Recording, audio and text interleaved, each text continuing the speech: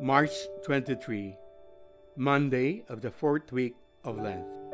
A proclamation from the Holy Gospel according to St. John. At that time, Jesus left Samaria for Galilee, for Jesus himself testified that a prophet has no honor in his native place.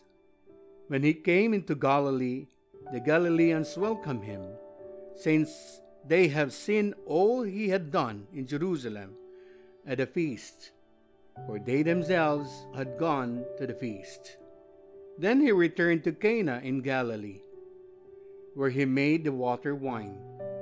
Now there was a royal official whose son was ill in Capernaum. When he heard that Jesus had arrived in Galilee from Judea, he went to him and asked him to come down and heal his son, who was near death. Jesus said to him, "Unless you people see signs and wonders, you will not believe." The royal official said to him, "Sir, come down before my child dies." Jesus said to him, "You may go.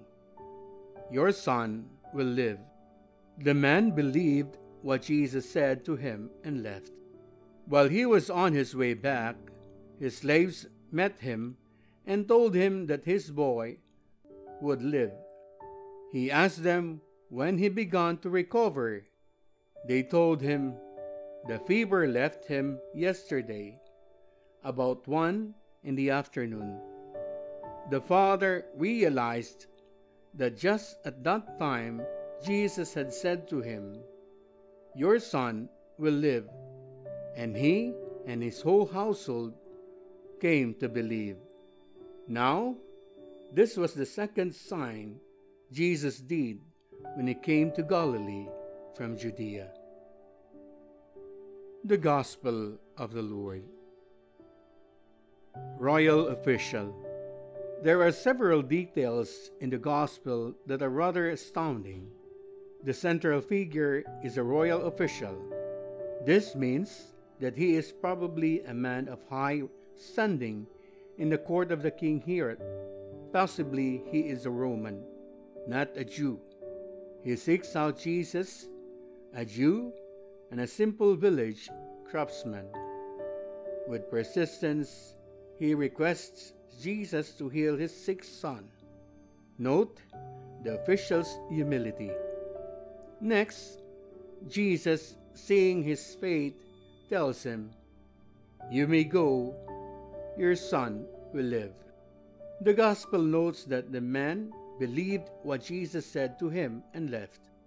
Only later do his servants meet him and relay the news that the boy has been healed.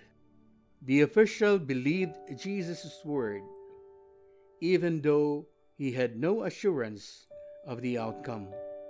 Once the official comes to faith in Jesus, he brings his entire household to faith.